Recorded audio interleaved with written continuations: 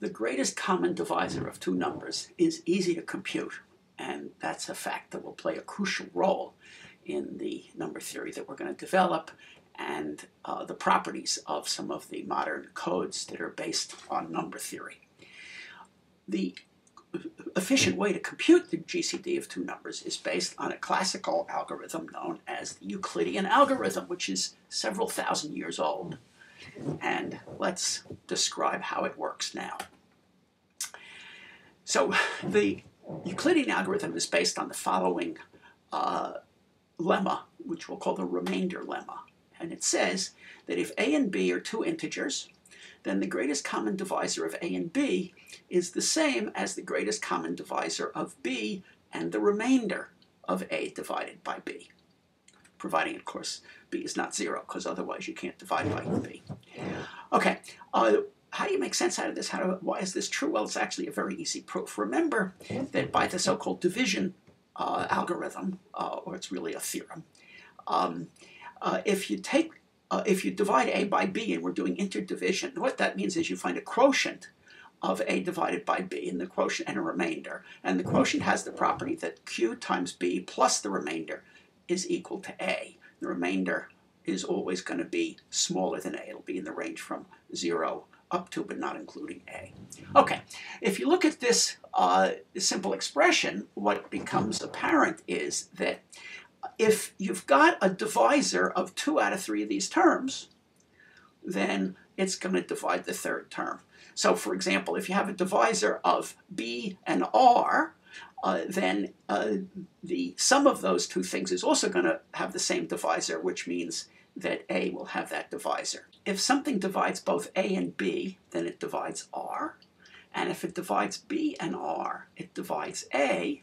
And that means that a and b and r have exactly the same divisors. They not only have the same greatest common divisor, all their divisors are the same. So obviously, the greatest one is the same.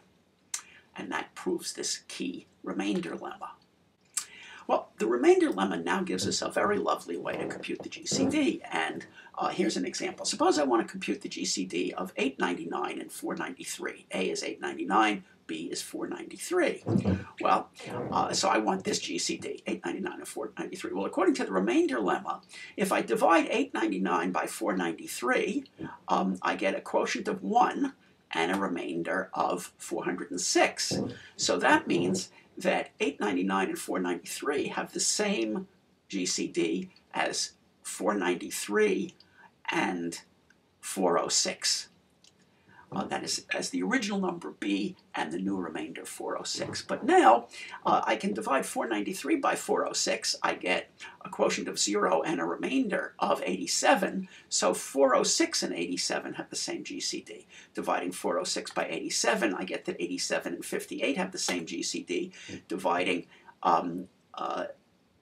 87 by 58, I get that 58 and 29 have the same GCD, and now I win, because look, when I divide 58 by 29, I get a remainder of 0, and the GCD of anything and 0 is that thing. So the GCD of 29 and 0 is 0. I guess the only exception is the GCD of 0 and 0, which is not defined. But if it's not 0, then the GCD of x and 0 is x. And there it is. So I've just found that the GCD of 899 and 493 is 29. And this is a quite fast algorithm, because I keep dividing the numbers that I have by each other, and it gets small fast. We'll be more precise about that in a minute. Okay, it's a good exercise in state machine thinking and practice and program verification to reformulate the Euclidean algorithm, or formulate it explicitly as a state machine. It's a very simple kind of state machine. The states of this Euclidean algorithm state machine will be pairs of non-negative integers. So the states are n cross n, the Cartesian product of the non-negative integers with itself. The start state is going to be the pair AB, whose GCD I want to compute.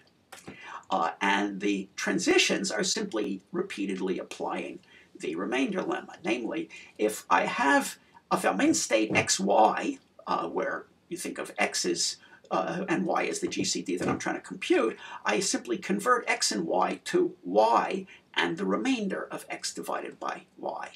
And I keep doing that as long as y is not 0.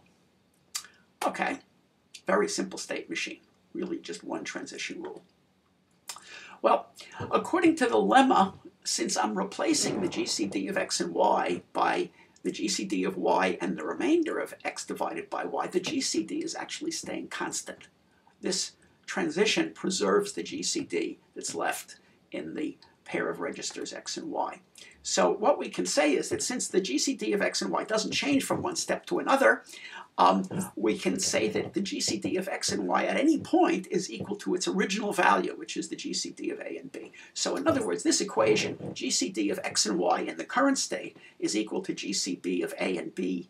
The GCD of a and b that we started with is a preserved invariant of the state. So P of a state xy, the property that GCD of x and y is the original GCD, is a preserved invariant of the state machine.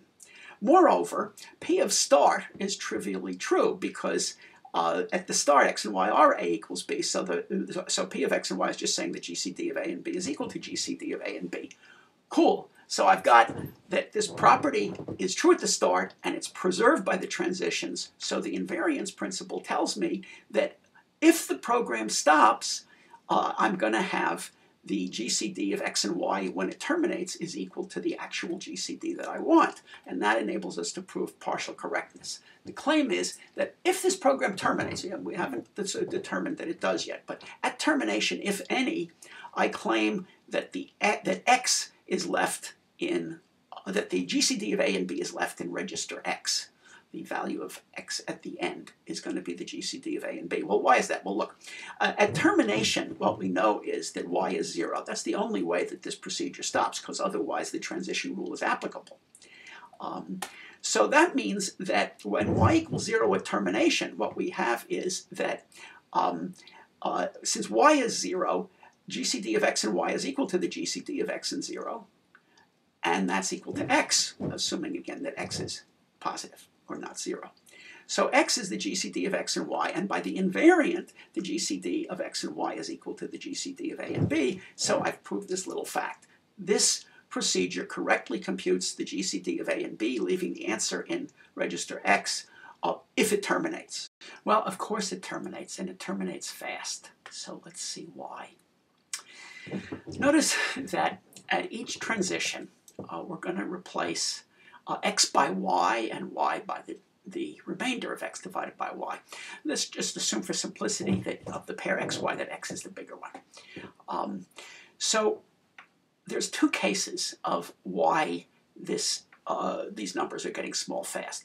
The first case is, suppose that y is less than x over 2, or less than or equal to x over 2. Well, since at this step you're going to replace x by y, it means that you're replacing x by something that's less than half x. So x gets halved at this step.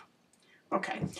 What about if y is big? Well, if y is bigger than x over 2, then the remainder of x divided by y is simply x minus y, and it's going to be less than x over 2. But that's going to be the value of y after the next step. So y is going to be halved either at this step or the next step when it's replaced by the remainder of x and y. And the net result is that y gets cut in half, or even smaller, at every other step, which means that this procedure can't continue for more than twice the log to the base 2 of the original value of y, which is b, number of steps, because that's how many halves you can do before you start hitting 0.